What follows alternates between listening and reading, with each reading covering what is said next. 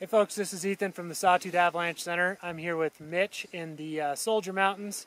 We're at 9,200 feet on roughly a southeast facing slope. We're taking a look at what appears to be a couple different avalanches that failed during our most recent storm, Monday night into Tuesday.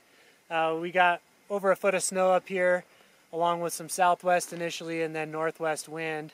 And it looks like the first avalanche released kind of off to my right over here, went down, and then as the wind switched from the northwest, it built this really pretty thick wind slab that you can kind of see behind me here at the crown. That's also already partially filled in from that northwest wind, and then that avalanche kind of came down and covered up that other debris. Some things that are notable here: there's been a lot of wind loading. The slab is really thick. We haven't really been noticing any obvious signs of instability as we've been hiking up. No real collapses of note.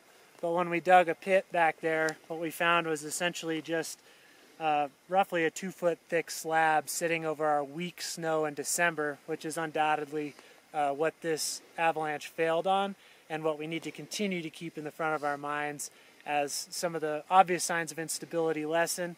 But obviously the consequences of these large avalanches would be super tragic.